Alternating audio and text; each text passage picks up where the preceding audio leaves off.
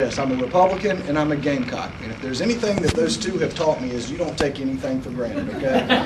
So what I'll tell you, even though every poll we've seen has Representative Haley, my good friend, leading this race, and pretty much all the Republican candidates leading this race, is don't be lazy. And I know I'm preaching to the choir here. Get on the phones, continue. All of y'all in here are activists, and y'all know 10 or 100 other people. I'm on some of y'all's email list.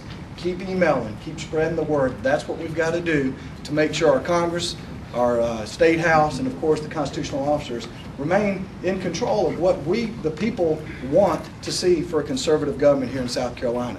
You know, there's a lot of bickering that goes on over there, but you'd be surprised that actually the Republicans can rally together when we want to get things done. It's just sometimes the Democrats will keep us in the chamber till the wee hours of the night fighting some of these issues that Representative Bingham just mentioned to you, and you're scratching your head going, what is so wrong with showing a driver's license to go take a vote? I mean, if somebody's fighting it that hard, it really makes you wonder, you know, who are they representing? I'll just end by saying this. I was proud of the DMV recently up here at the Ballentine Irmo. If y'all go out there to get your driver's license, they've got the pilot program. It's going to roll out, might roll out next week statewide. We've got new licenses now, with much more secure features. And I was not thinking about this at the time, but that goes back to the Real ID debate that we had a couple years ago, where the federal government was trying to tell us what we were going to have to do to protect our citizens. Well, we just showed here in South Carolina, we got it under control, okay? We can protect it, and we came out with one of the most secure photo ID cards. It's not just for driver's license, it's for identification cards.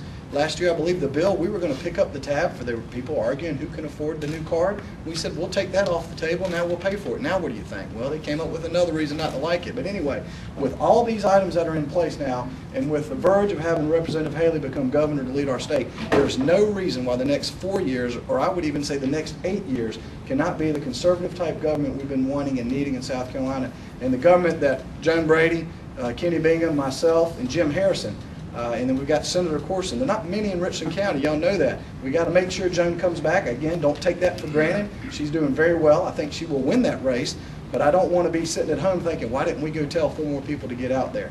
We've got 4. We could pick up Sherry Few and Anton Gunn's seat. That would be a welcome to have another R for Joan and Jim and I at the delegation to sit around and hopefully get some ideas moving forward for Richland County in a conservative bent. I'm going to be quiet now. I think I noticed our congressman walked in. Why don't we can defer some time or whatever works best for you guys. Thank y'all. Get out and vote on Tuesday and tell your friends.